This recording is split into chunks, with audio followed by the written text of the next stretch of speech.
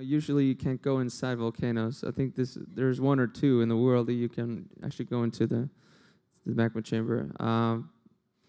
It hasn't erupted in about 1,000 years, so the odds were pretty good.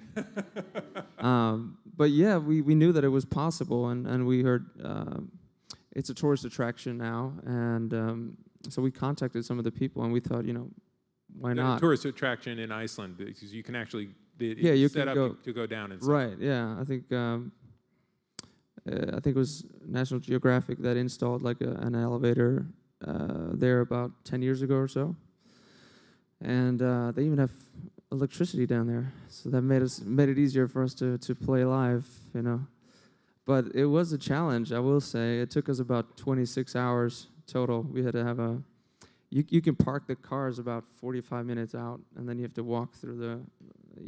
So you had to haul all your equipment from the Well, cars. we had a helicopter there do you that. So. Okay.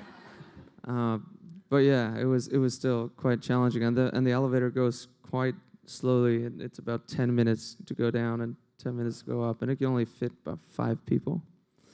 But it was amazing, and the acoustics down there were incredible, and it's beautiful. So very special.